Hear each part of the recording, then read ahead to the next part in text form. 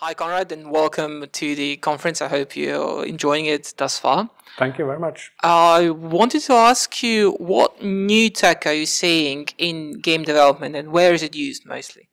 I mean, game has always been on the frontier of new tech, I think. And what we see now is, of course, a whole set of new technologies that comes together that might create new possibilities to create new games and new game experiences of different kinds. And as someone who, as you said, is on the frontiers of all these new technologies, not just in gaming, but in general, what excites you the most? Where do you see, in which industries, this benefiting a lot? I think there is two answers on that. And one is like, of course, for specific game companies like EA, we see and could also piggyback and also explore a lot of this new tech to be useful for our games. I mean, we use mocap, for example, to capture how people move and to make our characters in the games move more natural. And this is a sort of a way to do it. And if you then go beyond that, sort of that is the second part, we eventually could even see that games sort of evolves by themselves. And games as we see it today will become more of an interactive media experience in the future.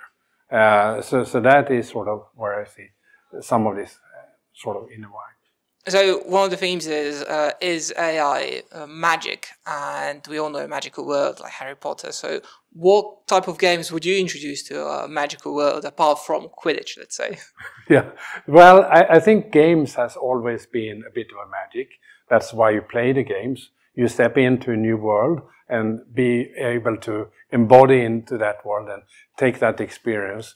So that always been, and now what we see, of course, is some of the new technologies that could drive this even further and completely. I mean, VR has been one of these examples where you can more even get immersed. VR as it today is not maybe ready yet for the massive consumer or the massive players, because it's a bit clunky and it's a bit expensive and so forth.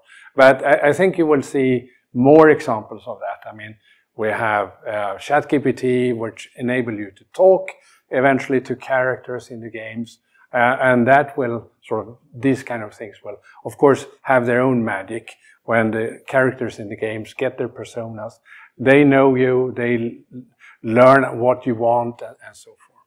So that's a bit of an example. Yeah, sounds like a true magical experience in the future. Yeah. Yeah. Thank you for the conference, and I hope you enjoy yourself.